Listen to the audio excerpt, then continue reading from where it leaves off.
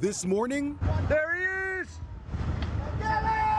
a family overjoyed after a rescue that can only be described as a miracle. The family jumping for joy after spotting him holding onto buoys, bringing him to safety alive. Oh my God. The 22-year-old diver, who has years of experience spearfishing, spent hours alone at sea after being pulled by a powerful current off Key West, leaving his fellow divers behind. As the Coast Guard searched, so did his family and a friend. I was pretty positive that he was out there treading water, swimming around somewhere.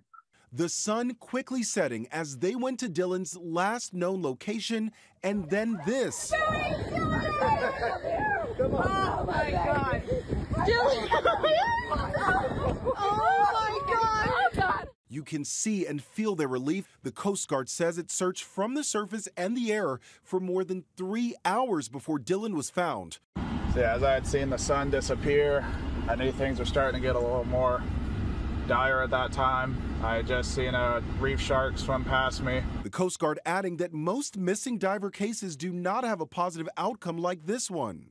They were in the right place at the right time. Dylan cut weights off his wetsuit and used a piece of bamboo to stay afloat before creating a raft with buoys big enough to help him get spotted. And they would have came and found me eventually, but by some miracle, my parents and everybody else on board, my grandfather's boat had ended up driving and basically landing right on top of me, which was nice.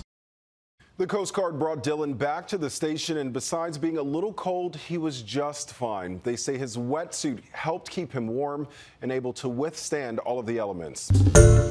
Hi everyone, George Stephanopoulos here. Thanks for checking out the ABC News YouTube channel. If you'd like to get more videos, show highlights, and watch live event coverage, click on the right over here to subscribe to our channel, and don't forget to download the ABC News app for breaking news alerts. Thanks for watching.